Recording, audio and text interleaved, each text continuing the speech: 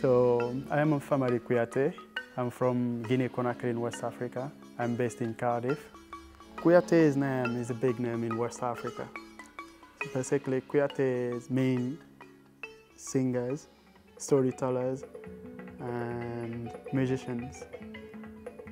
So Kouyaté's name are quite big in West Africa. Like in Guinea, for example, someone call you in the street, say like, "Hello, Kouyaté." Everyone look at you because they automatically knows who you are. You're from like a big musician family. You're like big musician from the history. I enjoy fusing different music together because it's one of my favorite things in the music, bringing different type of style of music together, like especially pop, indie, and a bit of jazz as well.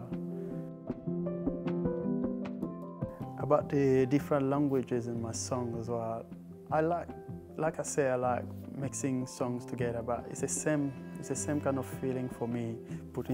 Obviously I speak quite like 5 different languages, and Manding languages, while I'm like my tribe music language, and then the Susu, another Guinean language, and obviously some of Welsh languages. I feel like when I bring those together, they will match well with the type of music I'm trying to do.